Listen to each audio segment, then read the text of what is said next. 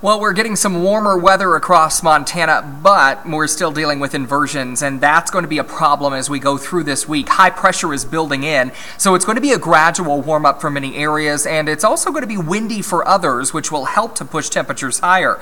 Here's that big ridge of high pressure moving along the west coast, and as that pushes farther inland, we are going to see mild air return to Big Sky country, but it will be a slow warm-up for the valleys of southwest Montana. Highs only in the 20s for Wednesday, while some areas warm up close to 40 over the plains of north central Montana. The very cold air stuck in northeast Montana, that's going to be hard to carve out, so it's going to stay cold for places like Havre and Glasgow as we go into Thursday, but eventually everyone's starting to warm up a bit here on Friday. In fact, some people getting into the 40s Friday afternoon. Relatively dry forecast here for the next few days.